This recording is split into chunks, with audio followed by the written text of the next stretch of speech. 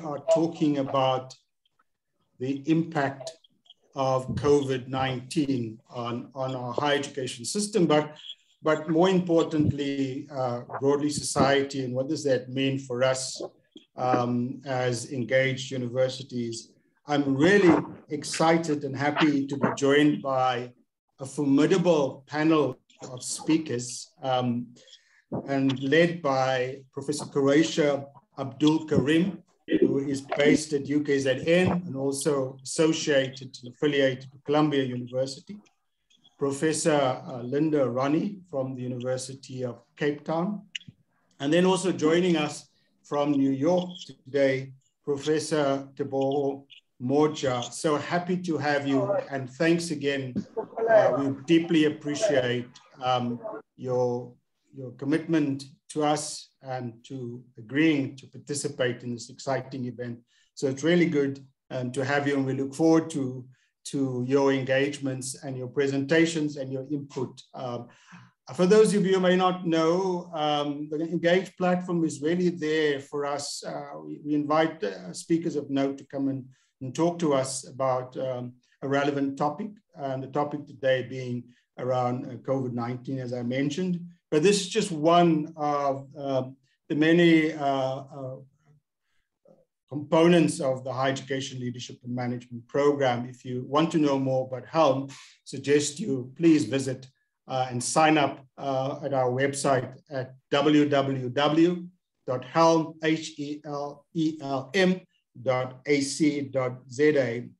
And just another, because I'm the Chief Marketing Officer too at HELM, just to remind you, our next Engage event number 3, which will be on the 28th of September, will be on student success. So those of you involved, you're all involved in the success of our students who are our core focus in the university sector. So please keep an eye on the notification and the registration for that event. But other than that, we really are excited to have you here today. And I'd like to now hand over to our program director and our moderator for the day, Dr. Birgit Schreiber. Over to you, Birgit. Enjoy the event, and I look forward to a really exciting and robust engagement today. Thank you very much, Birgit. Thank you, Oliver. It's great to be here, and we're excited to be in the second HELM Engage event. Just a few housekeeping issues. We have 3 speakers, so we're switching cameras and screens. So please be patient in between. You know, sometimes there's a moment of silence when we switch. Please be patient with that. We have backups for everyone, for the speakers. So if something should fail, we can back up and run the slides. We are, of course, recording the event. You can see the event or send on the event if you want to review it or send it to somebody else. We will have copies on the YouTube channel, on the HELM YouTube channel. We have 3 speakers, 20 minutes each, some questions and answers in between, and we will have an evaluation right at the end, which we hope you will fill in. It's a very brief one, quickly. We appreciate your feedback.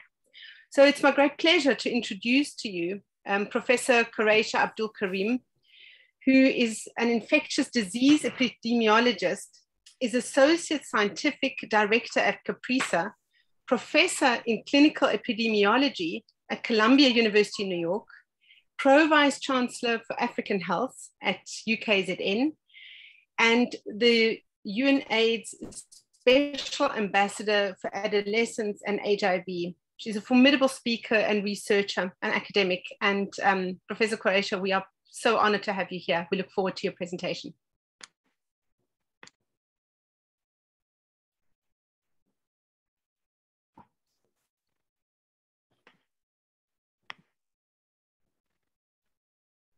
Quarraisha, we can't hear you. You need to unmute. Okay, too many things. You caught on. I'm a real technophobe. I know. So I thought I had everything down. One more minute before you go on. Quarraisha, one more minute. I'm going to ask our tech people to spotlight you so that you are in the camera. There you are. Perfect. Got you. You can start. Okay. Good.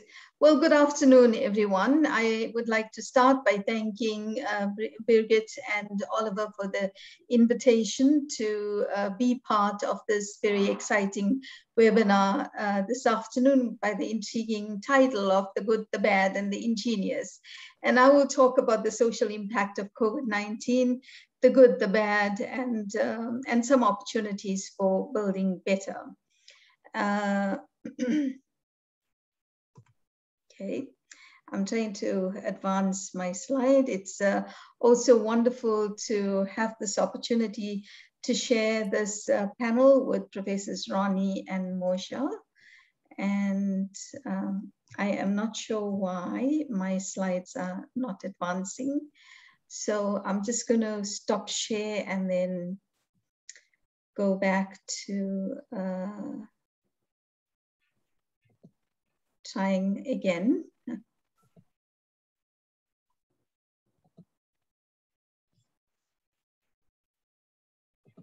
That's great. We can see the screen.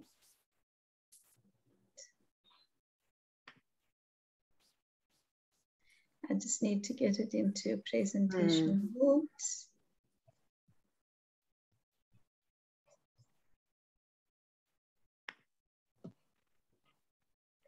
Okay, so I think that should do it.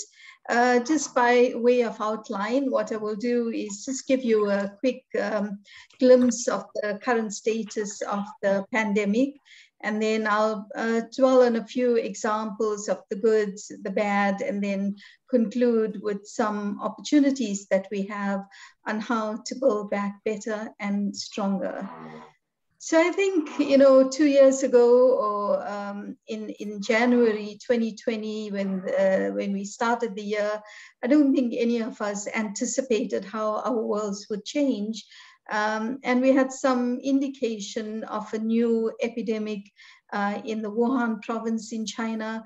And very, very quickly thereafter, we saw the rapid spread of COVID-19. Actually, we saw the spread of the virus, SARS-CoV-2, and then we started to get a better sense, one, of the speed of the spread of the virus, and two, in terms of the impact, the small proportion of people who are getting infected and developing severe disease, were being hospitalized, and some really scary pictures and sobering pictures of unfolding epidemics in Italy and in New York City. And I think in South Africa, we're starting to plan for this. But as we stand a few days ago, 214 million cases and 4.4 million deaths. Just a reminder that while sometimes we are in Africa or South Africa or wherever we are, and we think this is just a challenge that we're facing, this is really a global challenge. And you can see, the start of the pandemic on the left side of this figure, and then this very rapid increase, a very prolonged first wave, a bit of respite around February 2021, and then we see the uptick again, and then a bit of respite around June, July, and then the start of a third wave. So what was happening in Africa? In Africa, we have 7.6 million infections, which is about 3.4% of global cases, but a disproportionate burden of deaths. We account for about 4.1% of global deaths in about 15% of the global population. But again, you see very similar trends of first surge, second, and then currently this third surge. And very significantly in Africa, what we see is an increasing severity every time we have a surge. And you can see from 13.6 million cases during the first surge to 31.1 in the current, and we're far from over from the third wave. Again, looking at the figure of Africa, what you see is some countries bearing a disproportionate burden, and in fact, about 5 or 6 countries in Africa account for about 65% of all of the infections that we're seeing in Africa at this point in time. Turning to South Africa, we see this very clean 3 waves. We see the start of the pandemic in early March, some of the national lockdowns slowing the spread. And then as the national lockdown was lifted, we start to see this rapid increase peaking, and then a sort of 120-day trough. And then we have the second surge, and then currently we're seeing this third surge of infections. And I wanted to share the provincial data with you, because like the differences that we're seeing in terms of the continent, within South Africa, we also have a diversity of epidemics. And as you see here, not to read all the fine print, but for each of the provinces, we're seeing very different surges unfolding. And while, you know, the sort of surge in the first wave was very similar, we saw in the Western Cape not really coming down. And then in the second surge, we saw really severe surges in the Eastern Cape, KZN, and the Western Cape. And then with the current surge, I think we're all still reeling from this incredibly high surge that Gauteng experienced in this current wave. And you can see many provinces still continuing to see rises and not yet having reached peak, some coming down, etc. So the long and short of it is that we don't, in dealing with this complexity of surges between provinces, we don't have a single and simple solution. And we got to really understand our unfolding epidemic. And as these waves come and go, what does that mean for each province, and how do we respond accordingly? And I think the question on all of our minds is, how much longer will this go down? And honestly, when I heard about the Delta variant, like that was for me a real, wow, this can't go on anymore. Well, there's a lot of hope, and I'll talk a little bit about the hope that we have. But the truth is that this virus is going to be with us for a long time, and that the vaccines offer us some hope. And what we have to start looking at is, how do we start to rebuild and do recovery plans and live with the virus? And I think it's very likely, given the trends we've seen so far, that we will see a fourth wave. When that will happen, your guess is as good as mine.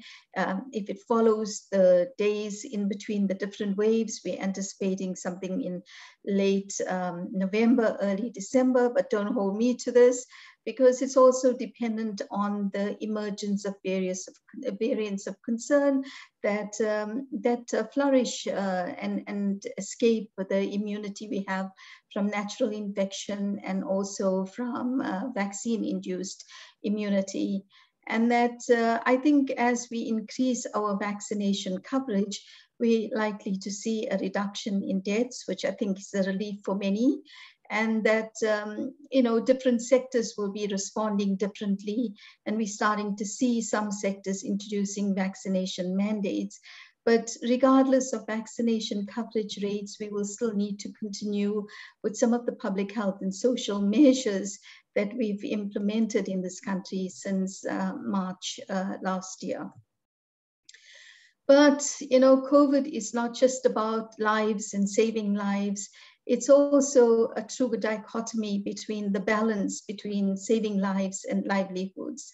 And just to quote from this Lancet COVID-19 Commission report released on at the 75th UN General Assembly, this quote, I think, captures it. The economic effects of this pandemic are unprecedented.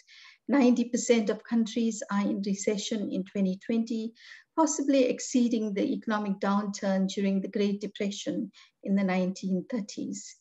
COVID-19 saw and witnessed the first recession in Africa in 25 years, and growth that was our economies that were already in negative growth trends worsened to about 5.1% in 2020.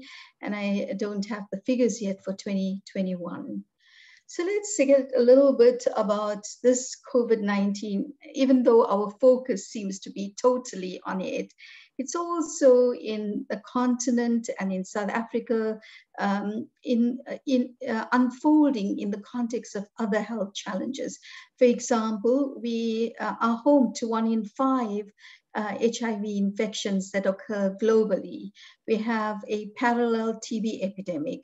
We have huge maternal mortality rates, disparities in maternal mortality rates, infant mortality rates, all linked to access to sexual reproductive health services. The epidemic and the pandemic of COVID-19 has unmasked a parallel non-communicable disease epidemic that we're facing. And there are a whole lot of challenges when we're dealing with all of these other health issues of injury and violence, is access to health services, when our focus and prioritization of services is on saving lives from people with severe COVID illness. Now, when we think about the 3.3 billion people in the global workforce at risk, majority of those are marginalized and deprived. Many of them come from the informal economy that lacks social protections.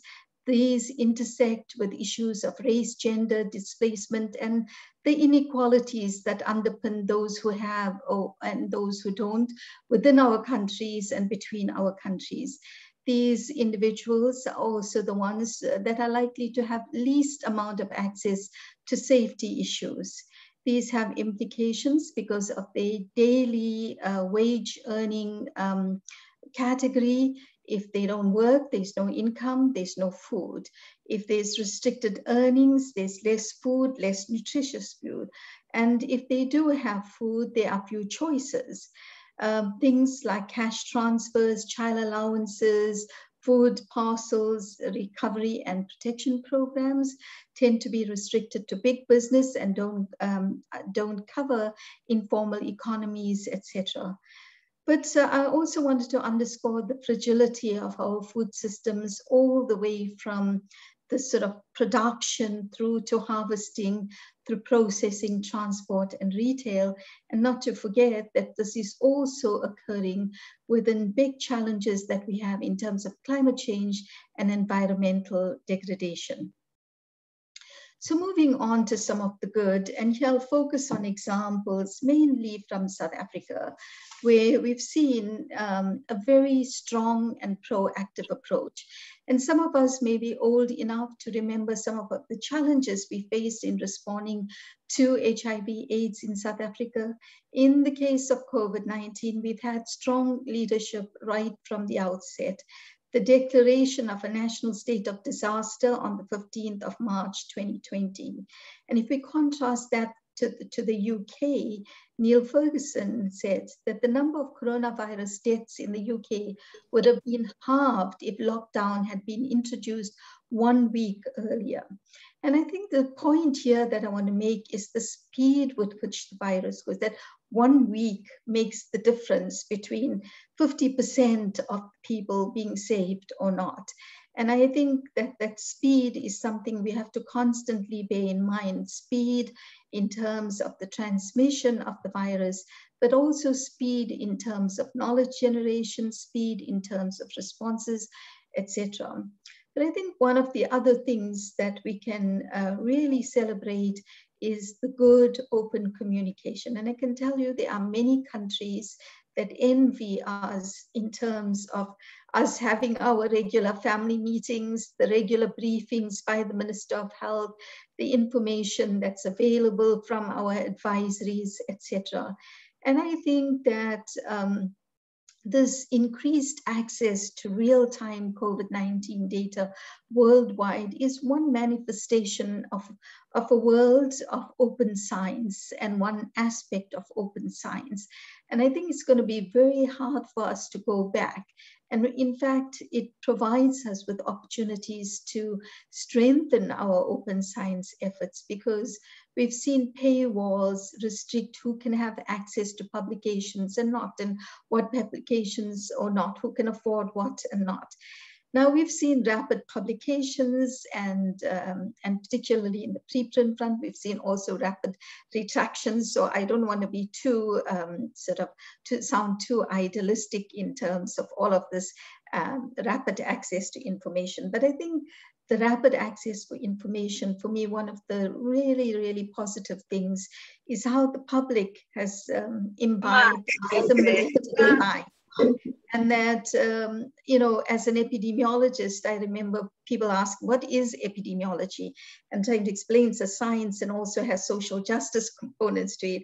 Whereas these days, you know, I'm discussing R-naughts and CFRs and all kinds of other basic epidemiological concepts and other things, even as other aspects and facets have started to emerge. The level of detailed public knowledge that's out there is quite impressive. And I think it's that kind of open science communication and working with the public in terms of imbibing and appreciating the value of science for advancing humanity is a very positive step. The scientific outputs, I'm not going to go through each one, but the innovations have been just absolutely breathtaking. If somebody asked me in March 2020, and somebody did, will we have a vaccine in the next 2 to 3 years? And my response was absolutely not. And I was really, you know, pleased to be proven wrong 8 months later, where we have 6 efficacious vaccines. Not only do we have vaccines, but we're seeing vaccination. And I think in South Africa, despite some of our fits and starts in getting going, we impressively have just vaccinated over 10 million people and have also expanded the age very rapidly in terms of now making vaccine access to everybody over 18 years of age. That's particularly important for tertiary institutions, where this is the majority of the population that's at our tertiary institutions. And I think with vaccinations, what we're seeing impressive data, for example, from the UK, if you look at the second wave, the figure in red, you see all the deaths that occurred as the numbers of infections increased. In gray, what you see during the third wave with high vaccination coverage rates, how you haven't stopped the number of infections in the face of the Delta variant, but death rates have come down substantially. What we're also seeing is the impact, for example, in Israel, where you look at households and households that have been individuals exposed to vaccinated versus those households where people have been not vaccinated, is you see almost an 80% reduction in infection in those where vaccination rates are high. Similarly, there's community level evidence in terms of the vaccine protection of unvaccinated individuals. And for each 20% increase in vaccination, we see test positivity rates reducing by 50% in the unvaccinated people. So vaccines are important for individual level protections, but also for population level protections. Now moving on to the bad. And I think that while we've seen the best of humanity, we've also seen the worst of humanity in the form of corruption that we've seen quite extensively in South Africa. We're already grappling with almost a decade of corruption, and as that's being right-sized, we've seen really deplorable stuff happening in the face of corruption and exploitation of funds that directed for COVID-19 and being misused. And I thought I'd also share this data from the UK, where 1/5 of UK COVID-19 contracts raise red flags for possible corruption. That doesn't make corruption any better, but saying it's not restricted to us, it's something that we have to work even harder to root out. And then the human rights violations where soldiers were deployed during hard lockdowns, and the case and the several lives being lost in that process, highlighting important training that needs to be done when soldiers are deployed into society. Now, moving on to some of the bad, as I said, we have parallel pandemics and epidemics of TB, Ebola, HIV, etc. And HIV is the most recent of our pandemics, and we, as a global community, have made huge strides in terms of transforming AIDS from an inevitably fatal condition to one that's chronic and manageable through access to testing and initiating those who are infected on antiretroviral treatment. We have many, many challenges in terms of preventing HIV infection.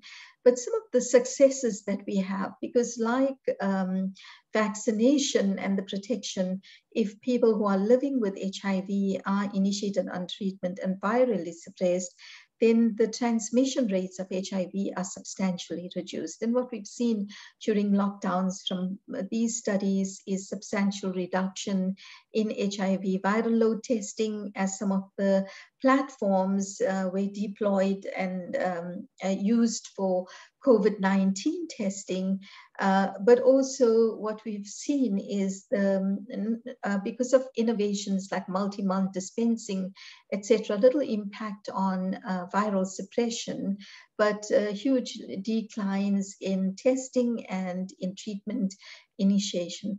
But also within this, there were people who were scared during these early stages of the epidemic of going to health facilities to access other services they need. And we know that from antenatal care, contraception, and anything you can think of, there was this general perception in the community that if you go to our health facilities, you're going to get COVID. And so there was some of that fear also impacting access to services. But I think, as I said, there's switching to some of the vaccine-related issues.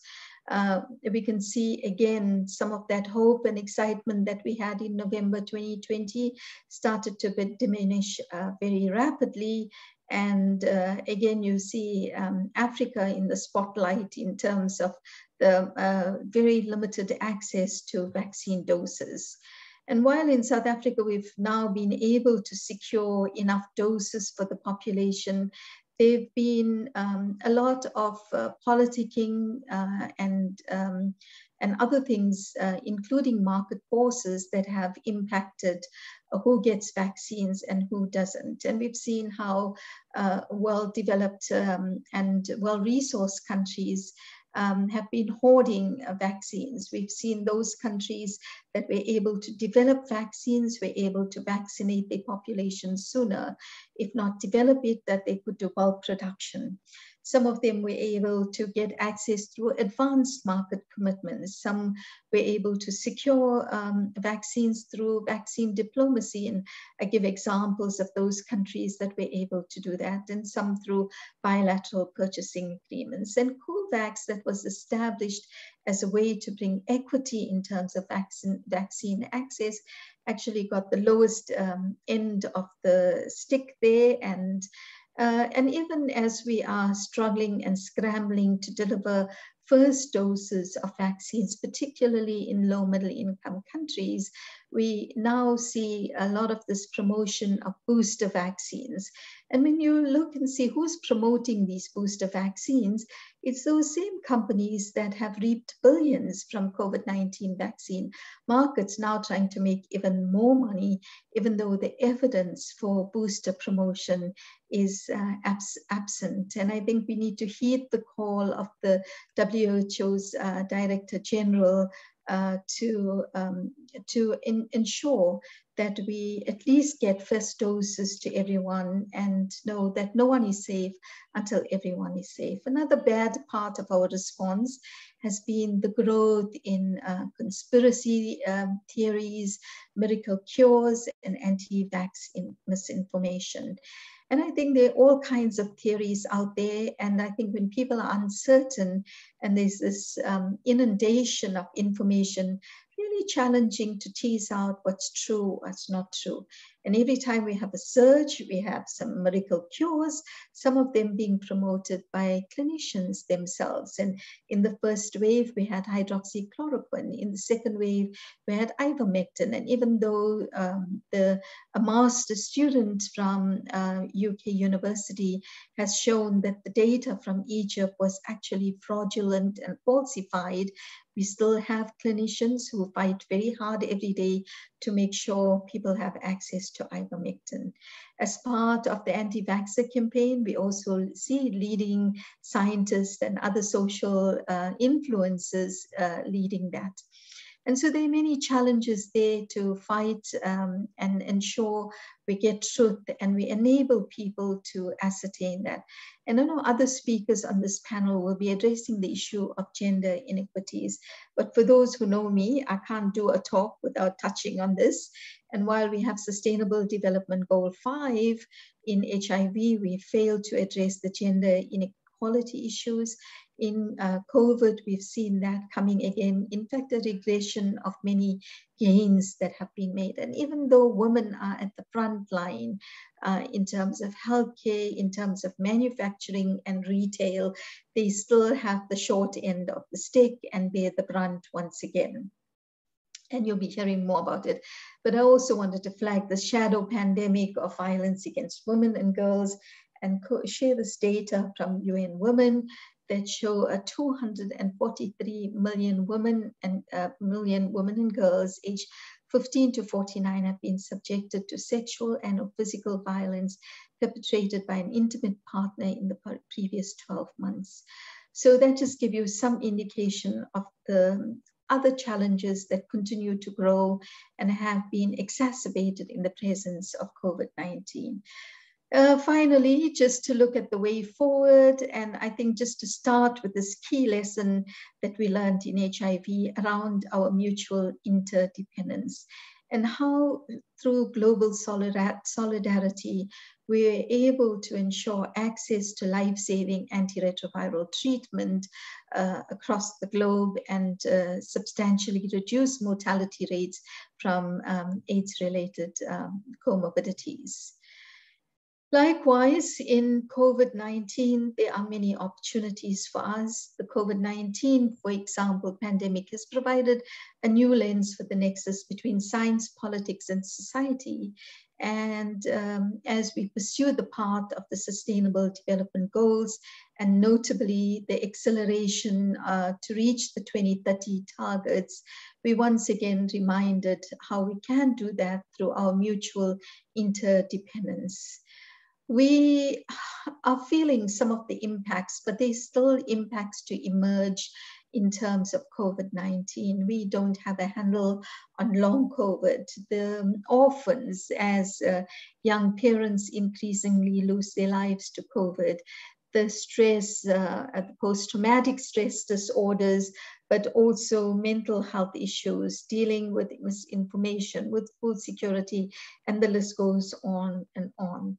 Tertiary institutions, in my opinion, are a microcosm of society, and also importantly, a home to a demographic dividend for sub-Saharan Africa, namely youth. And how we realize the vision of Madiba in terms of knowledge as the great equalizer, I think will become defining moments for our tertiary institutions.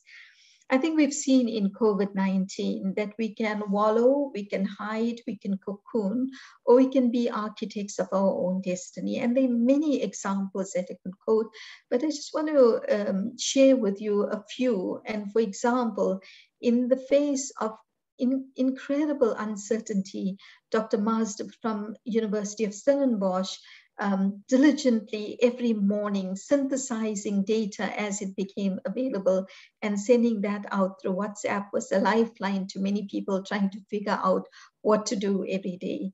I think the way some scientists and laboratories pivoted using the HIV PCR platforms and diagnostics, but importantly, how our molecular surveillance enabled us to strengthen our local evidence-based approaches by identifying the beta variant way before it was described and helping us understand the new surge of infections, and also simultaneously enabling us to evaluate the vaccines that were being purchased and their efficacy in the face of emerging variants. And this continues to be important shining lights that we see in terms of how science and locally generated science is enhancing our local response, but also informing global responses.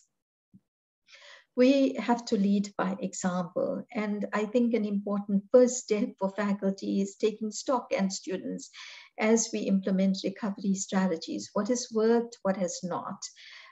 We've all been grappling with the fourth industrial revolution. I think COVID-19 just fast-tracked us on that.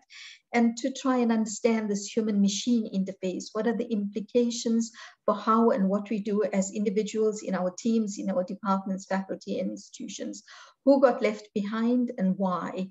We've learned the importance of lifelong learning, problem solving, the new skill sets that are needed for resilience. And we've also witnessed the impact of basic education disruptions and know what those implications are going to be for future cohorts of students coming to tertiary institutions. And if tertiary institutions don't take the lead to find novel and innovative approaches to recover this time lost, then we're on a very different and negative trajectory. We have seen unprecedented, and my spelling error there, speed for SARS-CoV-2 knowledge generation. This has set a new bar for addressing our other challenges that we carry forward. It also highlights the type of collaborations we need, the multidisciplinary approaches, and as I mentioned earlier on communication, this interface with public and politicians is not something we can go back on, but we can build on from.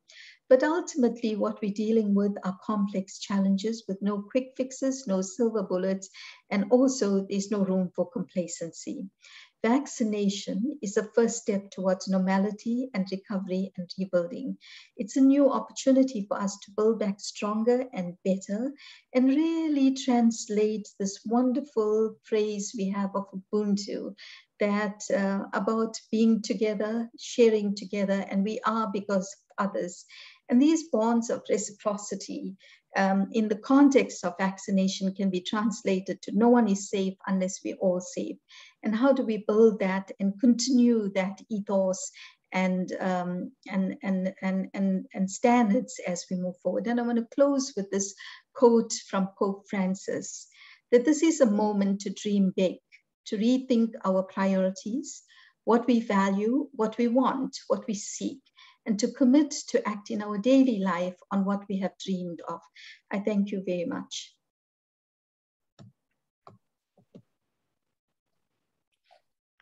Thank you, Prof. This was fantastic and very much appreciated. I can see some people have posted questions in the chat.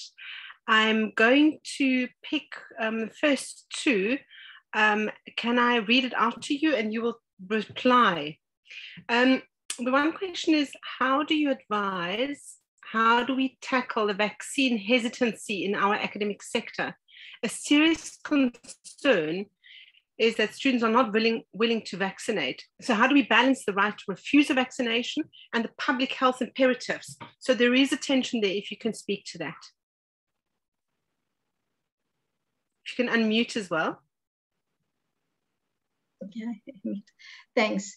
So that's a really important question. And I think there are two levels, or at least two groups of individuals who are not being vaccinated. And the one group is those who are hesitant, and there are some good reasons for that. And then there's another group who will not be vaccinated, and there's a whole set of reasons for that.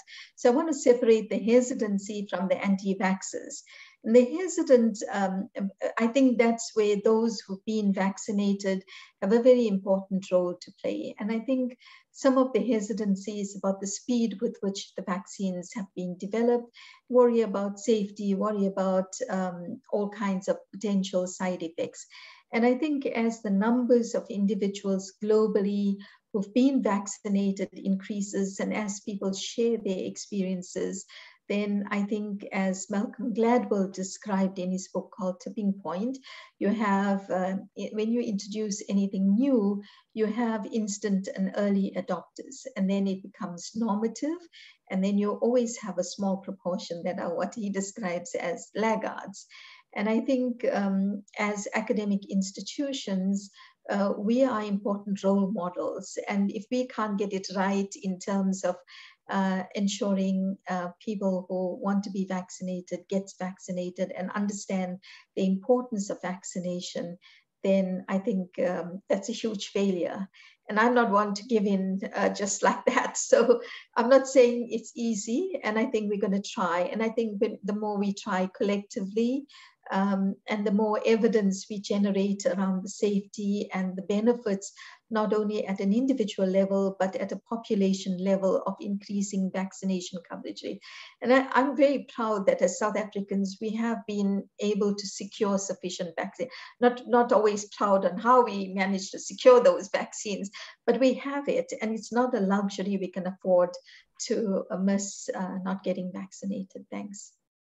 Thank you. I'm picking from the questions, and I'm hoping you can answer some of them in the chat later as you read through them. You could reply. But the one more I want to ask you before we move on is which measures and lessons have we learned now, and can we implement now to prepare for the next, God forbid we have a next, but of course one never knows, for the next future epidemic or pandemic? How do we prepare, and what lessons have we learned specifically? So thanks very much. And if I had all afternoon, I'll be going at it. But I think the one issue is with increasing urbanization and the sort of the way we're seeing the jump from animals to humans, as we disrupt their natural habitats, etc., and interact and interface with animals more, we'll see many more pandemics emerging. And I think just if we take the coronaviruses, we've seen first in the early 2000s, we had the SARS-CoV-1. We've seen after that the MERS virus, which was restricted to the Middle Eastern areas, and we've had we've seen Ebola, etc. So we're going to see more pandemics as we live and move forward. And so part of preparedness, I think, is, for example, our investments in the science investments in the SARS-CoV-1 and MERS enabled us to have a vaccine within 8 months, because the backbone and a lot of the heavy lifting for the vaccines that we have for SARS-CoV-2 were established way before. So we have to think about this knowledge generation process as it's not something you initiate when you need it. In fact, it's anticipating and preparing. A key issue is strong health information systems with early warning signs. It's about building the resilience through strengthening our healthcare delivery systems. It's about ensuring that we have a more aware public, so that when interventions are put into place, what we call public and social measures for containment, there's a good understanding and co-ownership. And I think it's about building bridges across those politics and politicians and citizens, so that what we have is trust and accountability. And when those are in place, we're able to respond much more rapidly and much more effectively. Thank you. Thank you, that was great. Professor Abdool Karim, if we'd all be in the room, you'd hear a loud applause. And of course, that's always the thing with the online, one has to sort of, kind of emptiness and barrenness on the other side. And let me reassure you, exactly, the hands are coming, I can see clapping, that's wonderful. Prof, it was really very, very much appreciated. May I ask that you can read through the chat, see the questions, see if there's specific ones you could respond. Other than that, I want to thank you, and I would like to move to our next speaker, Professor Linda Ronnie, and I think she is online with us. If Linda, you can put your camera on for us. Professor Ronnie is a Professor of Organization, Behavior and People Management at UCT School of Management Studies. Professor Ronnie recently completed a term as Dean of the Faculty of Commerce at UCT. Linda, you also did a wonderful study, a national study on how COVID impacted the academic world, and particularly women in the academic world. And we very, very much look forward to your presentation. Let me see that we can spotlight you so that you are on camera and no one else. If we can take the spotlight off, there we are. Fantastic, Linda, we can see you. We cannot hear you just yet. Linda, we can't hear you just yet. Yeah. There we are, perfect. Fantastic. Okay, good, thanks. Thank you, Birgit, and hello, everyone. Of course, this is no one's favorite way to present data, but we'll do the best that we can. Okay, so I'm here on behalf of the COVID-19 Academic Research Study, a group of researchers from Stellenbosch, UCT, and UWC, some of whom are amongst us, so can also answer your questions when you ask them later. Okay, so a little background to the study. We examined the impact, obviously, of lockdown, especially the enforced lockdown, on women academics through a large-scale survey across South Africa's public universities. So the survey included a open-ended section that allowed for detailed, unlimited responses by the respondents, and that section of it yielded a substantial volume of qualitative data, and I'll share some of those results with you in a moment. The survey was completed during the March to August period last year, and we received just over 2,000 full responses. So some of the key findings for us include the shifting concept of home, childcare and academic work, academic guilt, self-esteem and self-worth, and well-being. So I'm just going to share little snippets of this, even though these 5 key findings are in fact 5 papers. So the shifting concept of home is really quite an interesting notion, because it showed us that our usual concept of home as a place of refuge, a place where we could be safe, shifted to more of an unsettled environment, where one of congestion, of competition, of constraint, certainly in terms of women's academic work. And it shifted also to a space that was claimed, conceded, and in a process of constant negotiation, really, between women academics and people who lived in the same space, so partners, children, other occupants. And ultimately, it showed a space or a place that was deeply unequal for women, with potentially dire consequences for their academic careers. So in each of the findings, I'm just going to show you little snippets of some of the data. And these are some of the extracts from our sample. Going to the office helped me put barriers between work and private life. Now these barriers are gone. It brought tension in the household, and in time led to a deterioration of my relationship with my husband, soon to be ex-husband. And finally, I've been a bit sad actually to see how quickly my family casually renders me a servant when I'm constantly around and not able to avail myself of the professional workspaces. So if one thinks about home, then there was a blurring of space, of lines, and a potential kind of clash in what one would typically see as a place where you go home and relax. So we are also quite conscious that the meaning of home can't be explained outside of the gender inequalities that divide the allocation and understanding of work between women and their partners.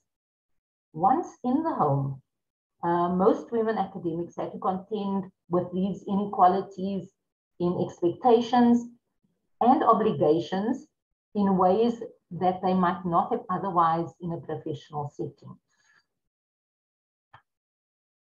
The second key finding was around childcare and academic work.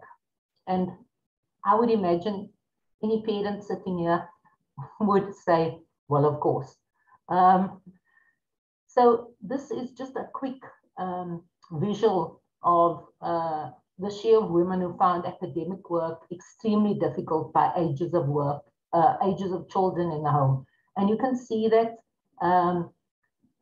there were also women who had no children who found it quite difficult to carry on with the academic work. But without a doubt, the group that found academic work most difficult was women academic parents who had children who were under 6 years old. More generally, of course, women were caught up in the demands of competing roles: teacher, nurturer, comforter, and then academic in terms of research and writing as well. So one can imagine, and something that we found as well was that research really took a back seat in terms of academic work. Our third theme really was around academic guilt. And here we defined academic guilt as a negative emotion that results from a perceived failure to meet an academic obligation. As noted, academic women made difficult choices among competing demands, and sometimes work was chosen over attending to children, and teaching often displaced research. So some of the forms of guilt that we found were coping guilt, work-life balance guilt, productivity guilt, and relational guilt. As some of our participants told us, at the moment, 2 courses are waiting for me, and I don't know if I have the mental strength to even start again. I feel defeated, and yet I feel guilty about it, like I should be able to cope. While another said, I'm also feeling very guilty that my own research has suffered because online teaching is intensive. It takes time in designing meaningful interaction and providing it on a variety of platforms so that students could access it, depending on what they had available. So in terms of guilt, guilt was common, it was constant, and it was consequential for academic women. We also found that academic guilt isn't resolvable between the 2 primary tensions of academic work and family care. There is little evidence, for example, of compensatory measures that resolve work-family conflict under lockdown conditions. If anything, attempts to make up for time lost on either work or family simply increased feelings of guilt. Our 4th finding was around self-esteem and self-worth. We found negative emotional experiences related to self-worth, social comparisons, and fear of judgment, and peer pressure. Here are two extracts from our data. Every course has had to be radically redeveloped and dumbed down, and I constantly grapple with technology fails. This has diminished and undermined my sense of who I am as an academic professor and the quality of knowledge I'm able to convey to students. I now appear foolish and incompetent, and nothing seems to work effectively.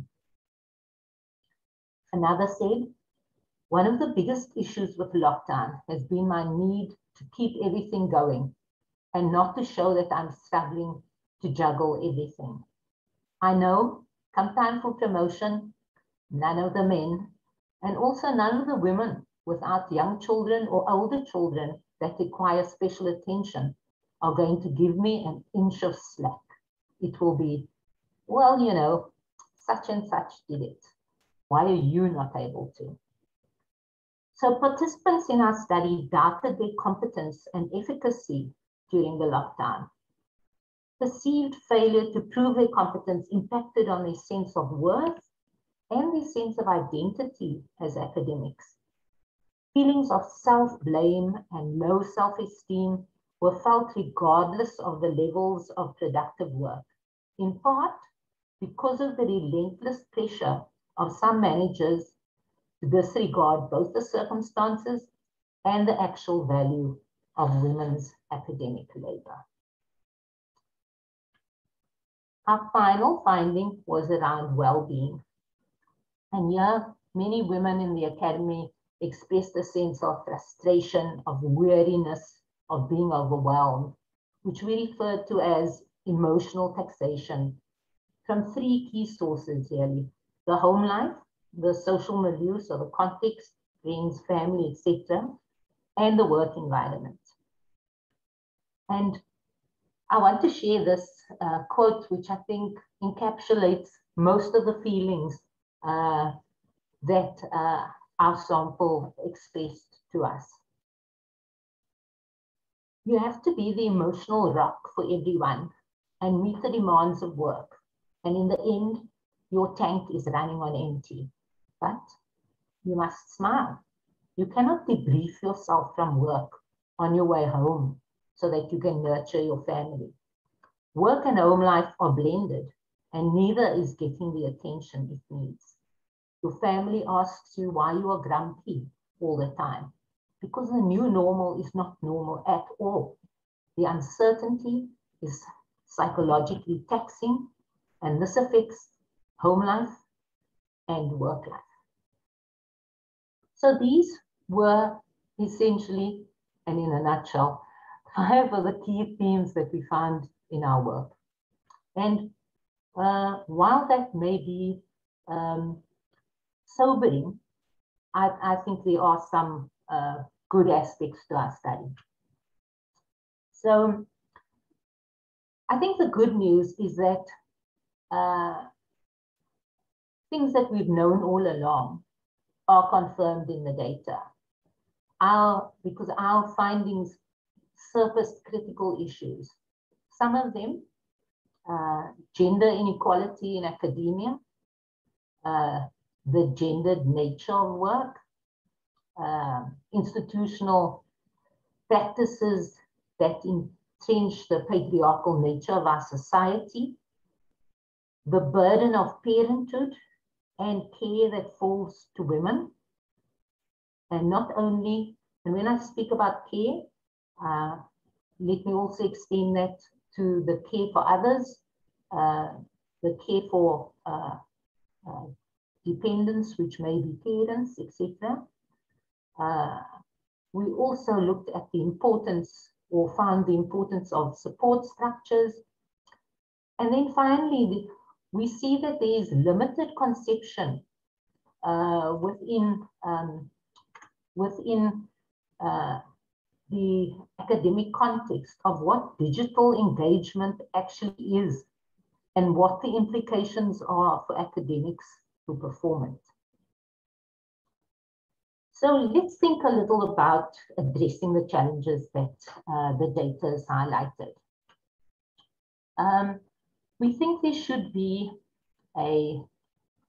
changes in institutional policies to take account of, make provision for, and I would say as well acknowledge the emotional health needs of academics, including through the provision of counseling resources. Then changes need to take place as well at the institutional planning level, and in particular in what constitutes performance management during this time, because some effort must be made to moderate those so that the pressure to perform and be what is considered a real academic takes account of the realities of women's work under lockdown conditions. Recognition and appropriate priority should be given to how work and family evolve through the academic career life cycle, really. The university, any university, has a responsibility to look at, to evaluate, and to delegitimize the organizational processes that produce gendered inequalities. And then finally, we need to be thinking about what digital engagement is and what it can provide and what effort it takes to produce engagement with our students via digital platforms, and find lasting and additional ways to support our student body. I'll stop there. Thank you, Birgit. Thank you, Linda. This was very, very interesting and very, very moving. I'm seeing a number of, let me see all the speaker views so we can change that. I'm seeing a number of comments are coming through to me directly saying this is really touching a nerve, this is touching a raw nerve. People saying they're close to tears. I think it's about being recognized, that you are articulating what people are feeling in sort of silence and in shame and in quietness at home, but you're putting it out there. So I think this is an extraordinary research, and thank you very, very much. There's a question I want to pick up, but before I do, a quick question on your publication. I know it's published in part or in full. Will you be able to share a DOI in the chat? Yes. Okay. Yes, before we get to the end of this, I'll try and do that. Indeed. Thank you. Just a reminder for everyone, it is in the YouTube channel if you, day after tomorrow, if you want to review it again. Just a quick question, Linda. The question was in terms of childcare and academic work and the spread across the academic hierarchy. Did you find anything uneven in terms of the difference between those who are lecturer level and associate or senior professor level women? Did you see any spread there? Okay, so one of the now that we have the data, we can see the things we should have done and the questions we should have asked. So in order to be as kind of confidential as possible, we only asked our sample how many years they'd been in academia for, and what their kind of range of ages were if they had children. So that was it's a bit tricky to answer that question, Birgit and whoever has asked that. I think certainly, if I recall, over the papers, there were people with younger children, certainly, and who tended then to be younger academics or newer academics, or be in the system for less than 10 years. They really felt the brunt of the lockdown. And I mean, as I say, anyone who's sitting here who's been with, who's either sort of been and having those experiences during this pandemic, or like me, not having small children, but being responsible for academics who had these challenges, and having staff tell me stories of how they recorded videos while sitting in their car, how they did these things at 2 o'clock in the morning. One must really take one's hat off to women academics everywhere, I think. And for those of you who are here and who contributed to our survey, thank you so much for sharing it. I think all of us who've been part of looking at this data can say how moved we were by your stories. And may I say as well that all of us, any of us, but let me speak on my own behalf, very willing to come out to your institutions to share this data with you and to share it in a little more detail if you so want. Can I also, Birgit, have a shout out to the person who managed to find humor in everything, and after telling us quite a bit in the open question, then ended it with and good luck to anyone who is going to have to code this data. So thank you, especially to you.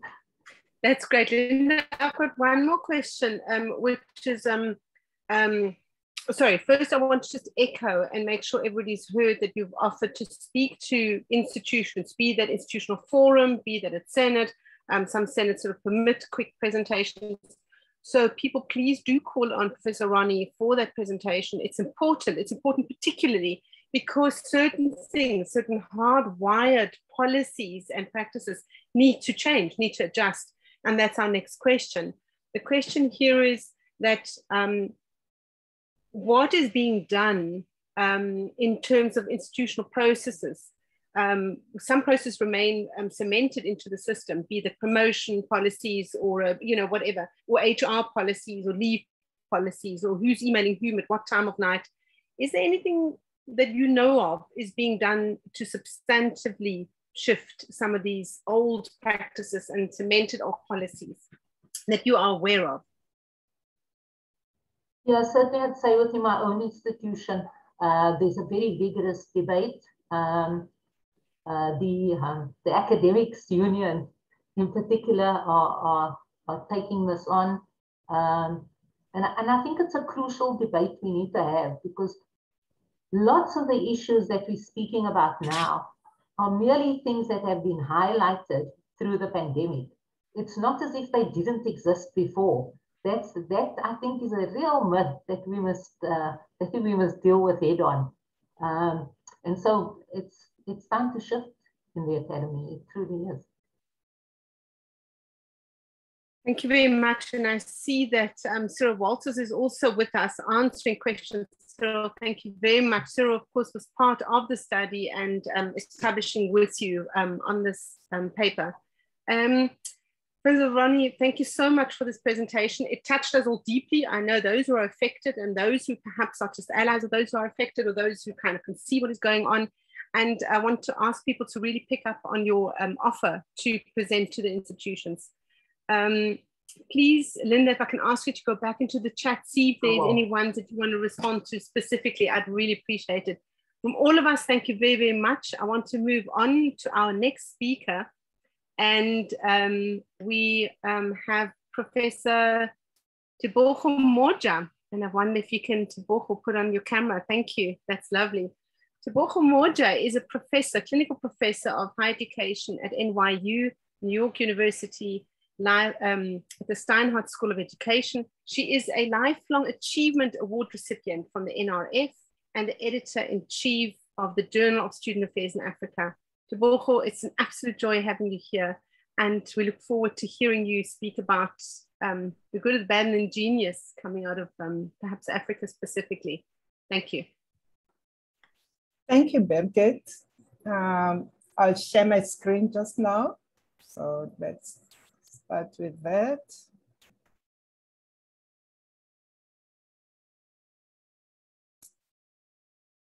We got it? Yes, we can see it. Thank you. That's great. Okay. So you're welcome to put it onto presentation mode, but yes. Some of us don't prefer it that way. I'm getting to that just now.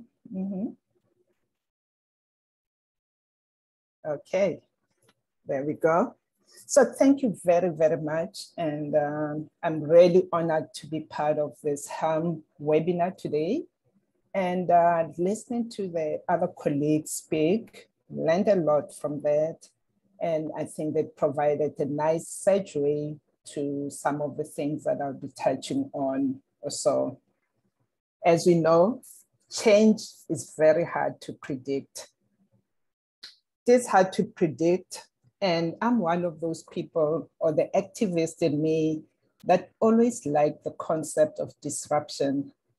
And when real disruption hit us, I didn't like it, but I tried looking for the positive out of it. So I work in the area of higher education and studying higher education systems or so. And one of the things we always talk about is how the university, in the same way as the church, has really survived through ages.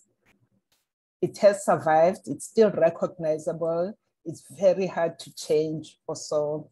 And I remember in some of my early days when we were looking at transformation of universities or so, we were always talking about or reading about how it is easier to move a graveyard than to change a university. And I would like to argue that we are at that point now where universities cannot afford not to change. Listening to what Professor Ronnie has just presented, that's just one example of what we need to be looking into and looking at changes that are needed. Change, of course, can be defined in many, many ways. There have been adaptations made along the way, and some of them have happened because of incidents like wars, or when there's been a political turmoil, or when there's strikes, either by students or so. But this is a different kind of adaptation that we need to make, knowing what we know now that we didn't know before. I remember at the turn of the century, I don't know how many of you still remember the Y2K bug, or the millennium bug, what was referred to the millennium bug.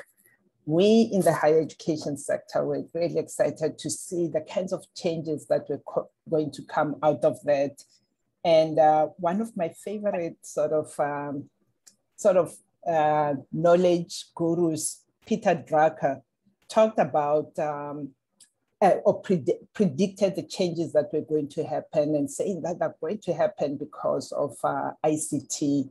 ICT is here, it's going to change the way we operate in the universities. It's going to change the universities to look different from what they are.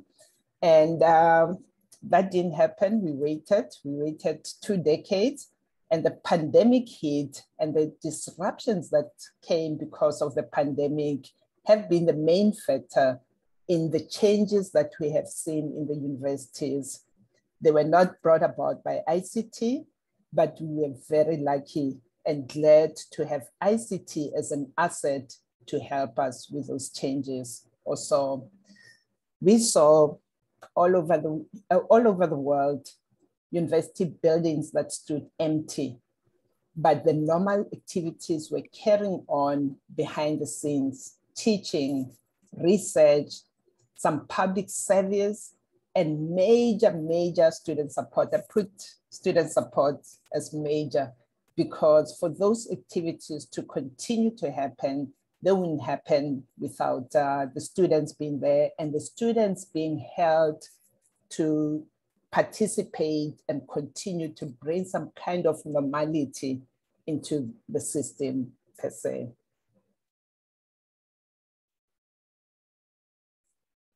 We saw a major reimagination for survival, complete reimagination of what we were doing. All services within the universities were reimagined. we saw senior leadership and student affairs services being at the forefront of the innovations. They were working in ways that they have never worked before. They became the essential workers of higher education. We don't recognize them as that. They need to be recognized for that. And that's another change that we need to put on the agenda, that we do have essential workers within the institutions. They have supported students behind the scenes. Most of the time, the work tends to be invisible in some ways.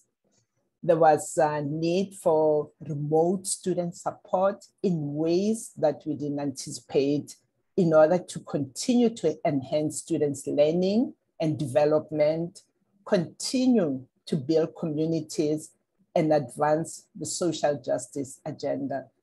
You can imagine students who were dealing with the whole transition effect of coming into the university. Coming to university takes a lot to transition into, coming from high schools and all. And somebody had to help those students remotely to help them transition into that.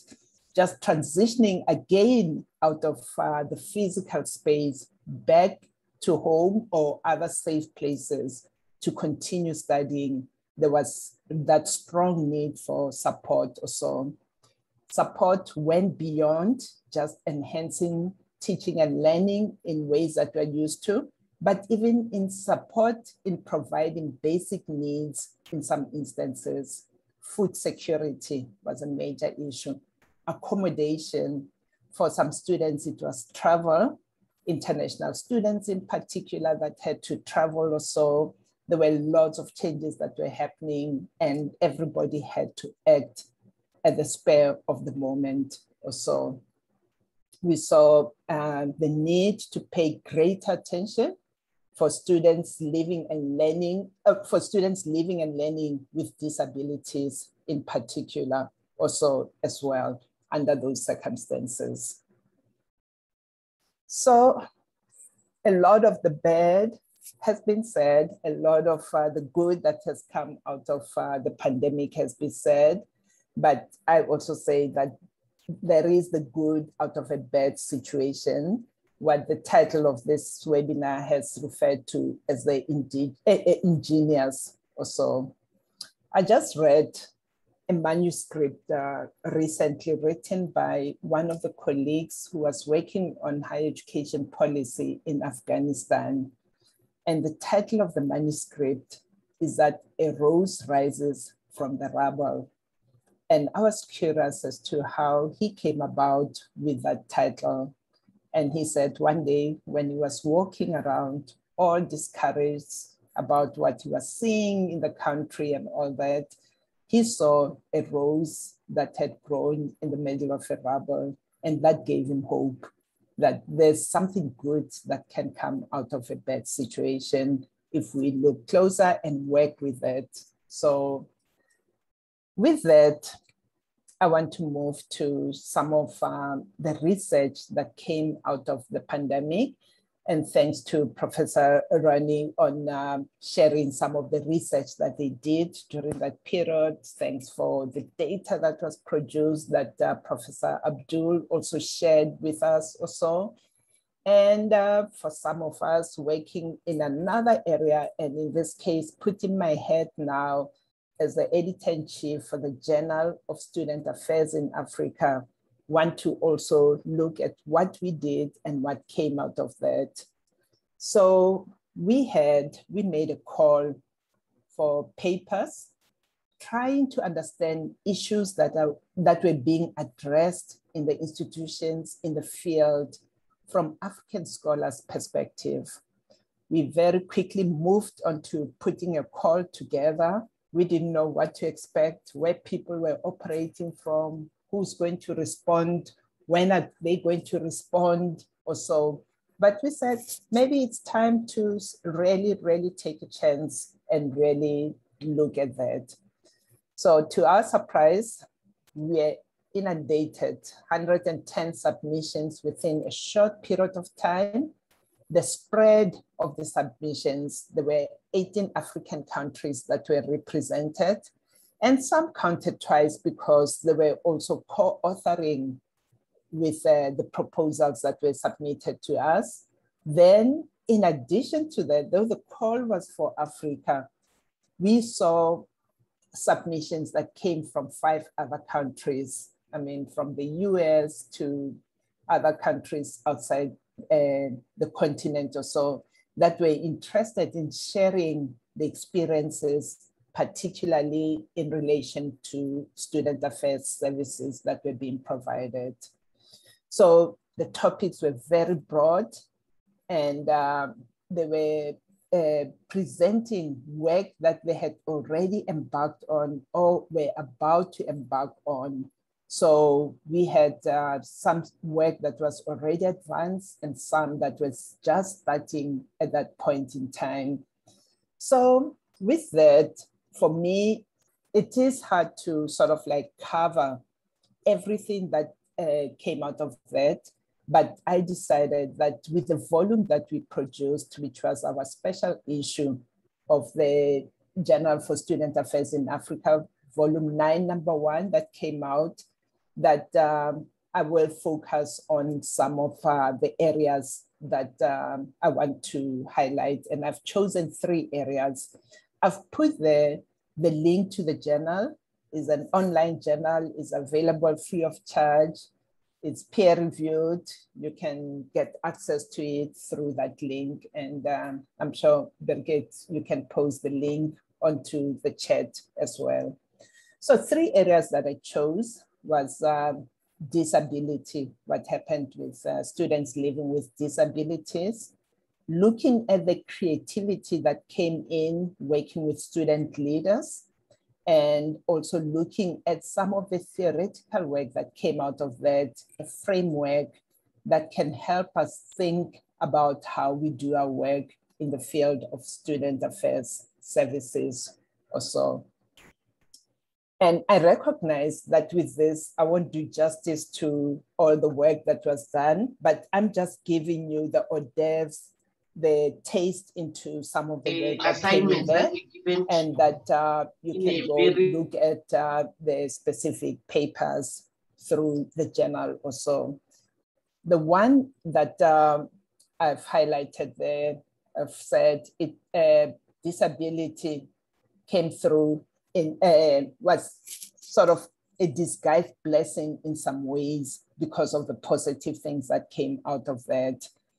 Disability worldwide was highlighted as one area that we needed to pay extra attention to, as to how those students were going to continue to learn, how those students were going to continue to be supported for success also.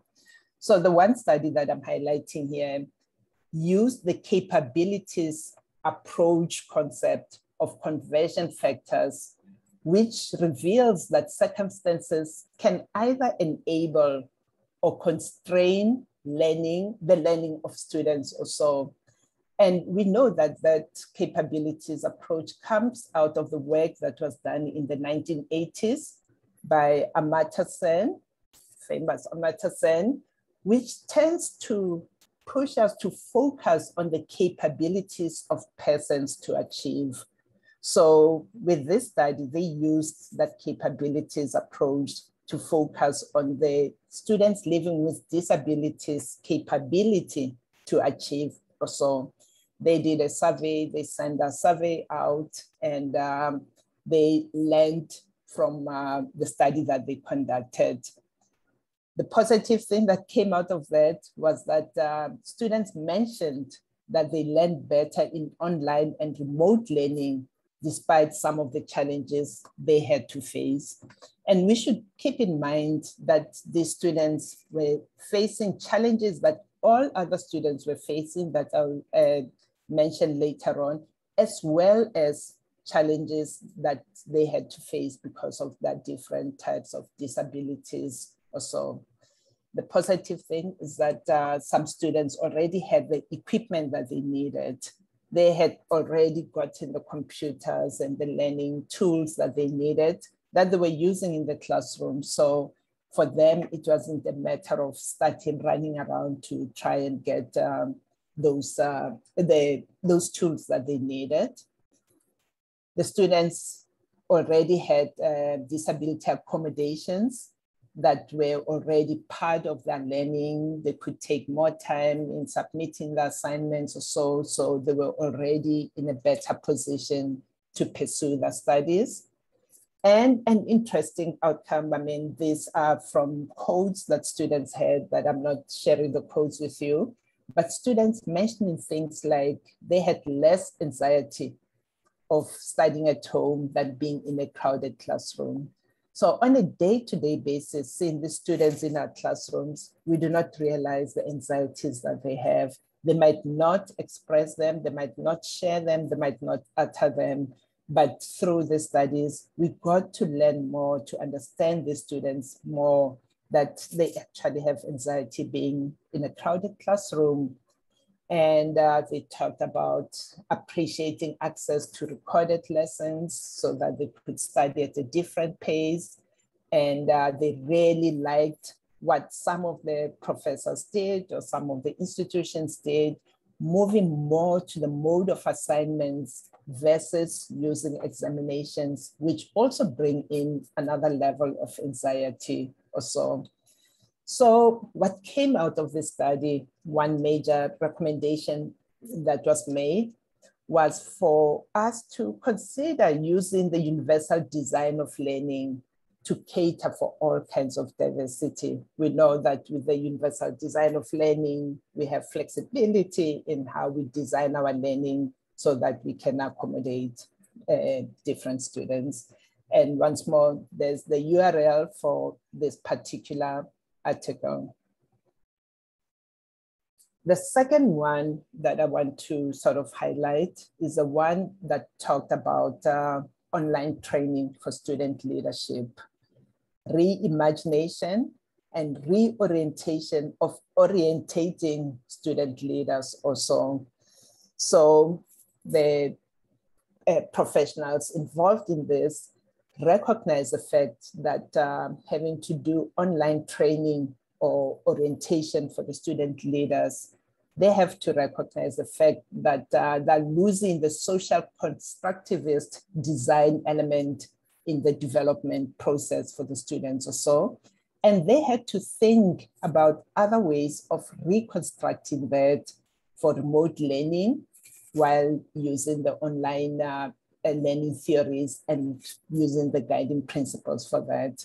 This was an impressive article too, that, or a study that they did, drawing from the theories that we have, a whole lot of theories, the ADI framework on how to analyze, design, develop, implement, and evaluate the learning process or so. They drew from the affordance theory. Again, there's the UDL, the Universal Design for Learning came through with that. The multimedia principle that they should focus on using different media, and also drawing from the community of inquiry theoretical framework.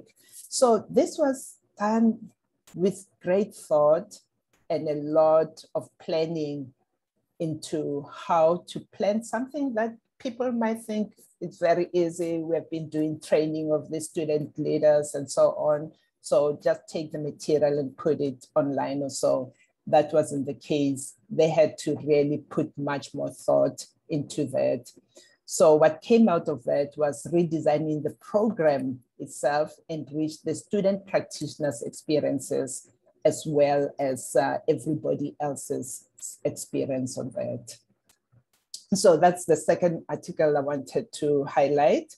And the third one that I want to bring to your attention is a framework that was developed by a number of scholars too, that did their work, did their research, drawing data from a broad range of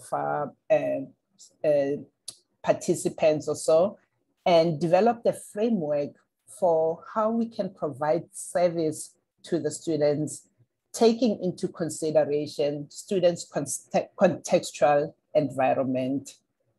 We know that there were lots of challenges when it came to institutional resources and the external social context within which students were in. And I think some of those were touched on, particularly by Professor Abdool, talking about the environment that students found themselves in. Also by the other colleague, Professor Ronnie, talking about the women academics, the challenges that they faced working from home or so. You can think of the students as well, being in that environment, and the double whammy, being a woman and a student, but also different students irrespective of that gender. We know that students are social beings. They want to be in a social environment, and that they learn within positive contextualized ways or so. So what happened with COVID is that the context of learning changed drastically. We know that things really changed. And we found that students found themselves having to deal with the family context and dynamics that being at universities, being in institutions, they sometimes manage to shield themselves from that or escape that, particularly if they're residential students or so. So that space was taken away. So keeping that in mind, the gender roles that they had to play in families, that came through again with a study about women academics during the pandemic, mothering, being a wife, being a sister, being the girl in the family, so much expected of women within that context or so. They had to renegotiate space. We know our social context, social infrastructure in South Africa. Some people live in one-room homes. Being at university is an escape for that. Now having to be home in a lockdown and renegotiating that space to find the space to study or so. The family home external environment as well. The electricity issues in South Africa, the blackouts, the safety that they had to deal with, transport issues, and many other factors that affected that need to be functional for success or so. So we know that Student Affairs Services plays a role in mediating some of these environmental factors or domains as referred to in the study. And this study in particular highlighted 4 of those domains. In my next slide, I want to show those. So the first domain that they identified, so you can see the model there with Student Affairs Services right in the middle, trying to work their way in really managing that and looking at the 4 domains, one labeled there as a personal domain, which includes the personal matters to the student, that characteristics, that drive, that motivation, that intellectual abilities and so on, that disabilities and so on is one domain in itself. Then there's a social cultural domain, which has to do with the resources. And that's what we heard a lot in the earlier presentations as well. The debates, the anti-vax, the hesitancy for vax, the gender roles that we touched on, the gender-based violence and other factors that students had to deal with, dealing with grief that was highlighted earlier, dealing with loss of income, having food insecurity and so on. That's another area. The third area, which is the academic one, has to do with the domain where you are looking at the teaching frameworks, what kind of teaching frameworks are being adapted for operating from home, what kind of losses are there in terms of institutional culture that they're used to, or the ways of living and learning that they're used to, that they have to adapt. How can they continue to be involved? As we know that student involvement is very important for success also. So we had that as another domain that SAS has to sort of navigate and work with. And the last one, which we touched a lot on, is also the public domain, the infrastructure issues, the safety, and so on.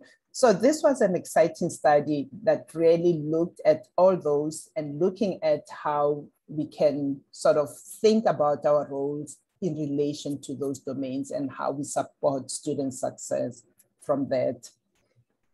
I want to move to the fact that there were lots of lessons that were learned out of that, hoping that you'll still go back and read the journal and read the articles, many others that I didn't even mention or so.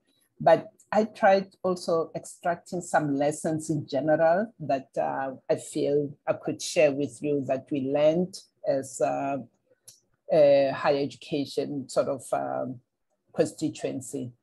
That the great lessons that we learned, we know that in the past, crises have led to the development of new policies also and long-term solutions. There's a study that covered that.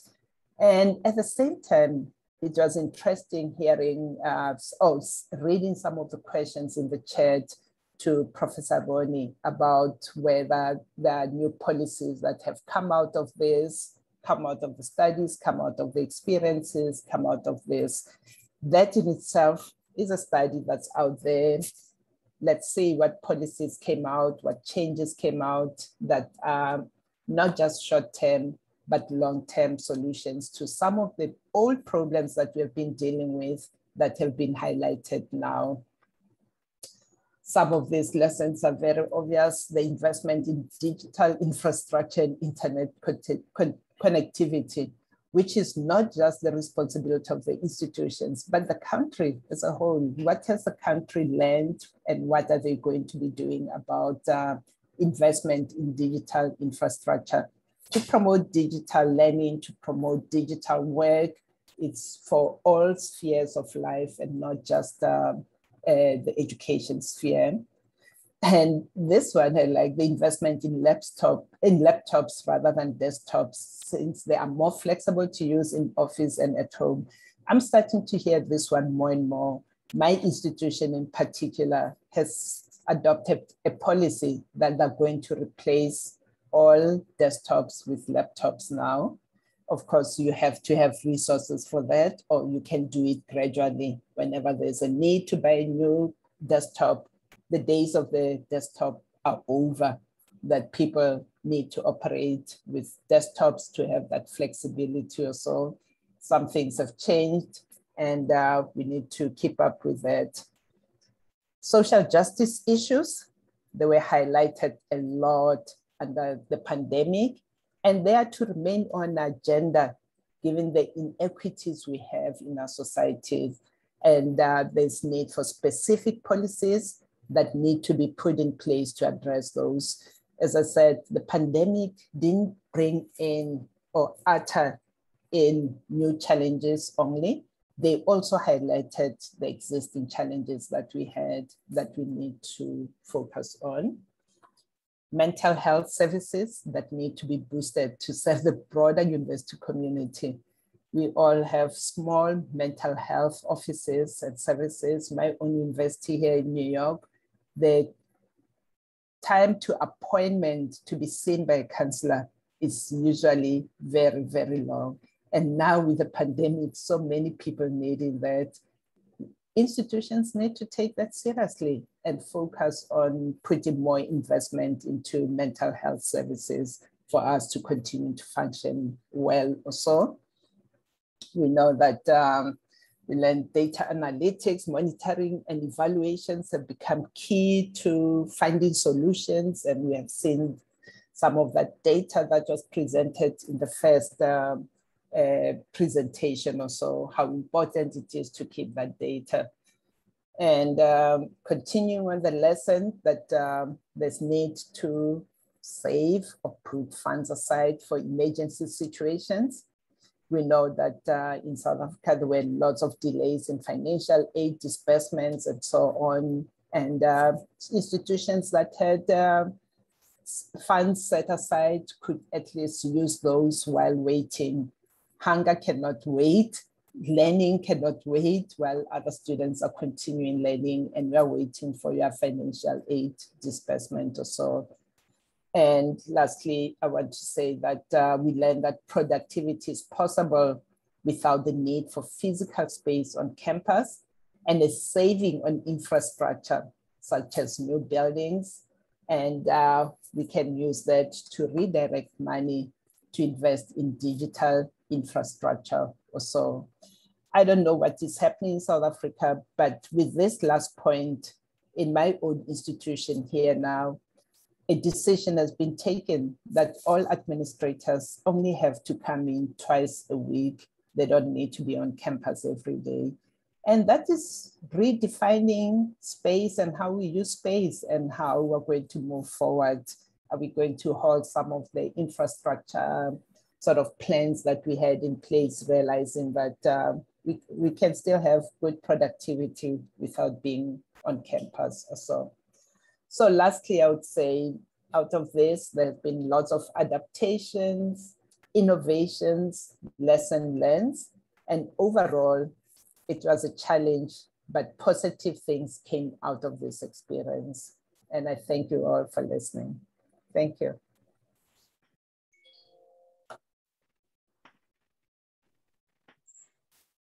Thank you, Teboho. Professor Moja, it was a pleasure hearing you foreground, particularly the unexpected and the ingenious. I almost heard you say the indigenous, and I would have liked that kind of overlap, the lovely parallel there. We had some questions and comments. The one thing I would like you to perhaps to comment on, it was sent to me privately. How do you feel, you foregrounded student affairs and that a lot is being done in sort of these invisible spaces to support students. We recognize student affairs to do a lot of that work. How do you feel academics could be better supported in doing some of this invisible work? Supporting students, speaking to students, helping them one-on-one, being in consultation with them. Is there a comment you can make about that point? Yeah, thanks, Birgit. I think for academics, a lot also came through. I didn't touch on that. I just focused on student services or so. I think there was a lot of need for academic support for faculty, for teaching staff, for academics in general also, in how to use the technology effectively. What we did overnight was just take what we were doing in the classroom and had talking heads go onto Canva or so. So that earlier study that I talked about for orientation of student leaders, I think it's something that needs to be sort of brought to the attention of academics, that you have to think seriously about how you design the learning environment. There was no time for that. We just had to do it at the spur of the moment. So the support needed is to provide sort of spaces, time, and resources. It takes resources to be able to stop and do that. So when do you do it? While you're balancing that with your productivity for research, are you going to redesign your lessons so that they are flexible to be offered in any mode or so? We are anticipating another wave. Keep on talking about another wave. We're starting our full-time classes this week, starting on Thursday. No spacing, just wearing our masks and vaccination required for everybody. But we don't know. Are we going to complete the semester? And if we don't complete it, what has been prepared by academics is for face-to-face teaching. How do we now take it back into the digital space and make it effective? So I think the major area is focus on designing, learning, and designing teaching. That teaching digitally is not the same as standing in front of the class, taking cues from students, seeing all that. You just see squares and names, and you don't see the reaction and how they're really engaging in the classroom. So there's a lot of support for that beyond just how to use the technology. Yeah, and I can perhaps just add to that, to reach out perhaps to the student affairs practitioners in your institution and see how you could, you know, refer easier perhaps and refer faster to the support services that people have on campus. Spot on. Mm-hmm. Teboho, I want to thank you very, very much for your time in preparing all of this and sharing your thoughts with us. I want to also thank the other two speakers, Professor Quarraisha Abdool Karim and Professor Linda Ronnie from UCT. It's been an absolute joy having the three of you here this afternoon and listening to you and hearing your thoughts. We will post the PowerPoint, as I said, the link on the chat. The links will go up in a mailer. We will then also upload the recording into the YouTube channel. The links that were shared on the PowerPoint by Professor Moja we've searched for the correct one. See if that works for you. If not, please email me. There is an evaluation link in the chat. We would like you to please complete it quickly if you can. It's very useful for us to shape the next engagements. I would like you all to quickly put your cameras on so that we can wave at each other as we say goodbye. I can see, yes, cameras are going on, and it's just so much more kind of real to see a face that moves and that talks than just these avatars that we see. Oliver, is there a final word you want to share, or can we close off? Just from me, this was really fantastic. Again, number 2 of Engage Down, and thanks so much. Our deep, sincere appreciation to our amazing speakers. Please give them a round of applause for their fantastic contributions. And I think just setting the scene for further engagements. I think for us, we've got our work cut out in the sector. We've got our work cut out at USAF University of South Africa, and more specifically at HELM, and supporting our academic leaders, managers, our lecturers, and also the professional and administrative staff in our university. So it was really great having you all here today. We look forward to the next HELM Engage number 3, which is on the 28th of September. It's going to focus on student success. So we hope to see you all there. So thanks very much for joining us today. Have a fantastic evening. Enjoy the rest of your week, and we look forward to hearing from you via our website or in other means. As Birgit says, if you would like to get more information, please feel free to email her directly, but we will provide you with the access and the links to the recordings. Please share that with the documents that we share for you with your colleagues. Please feel free to do that. Over to you, Birgit, and then when we can say goodbye. Thank you. That's it. We're closing off, and goodbye. Thanks, everyone. Bye-bye, everyone. Take care. Bye-bye. Thank you. Bye-bye.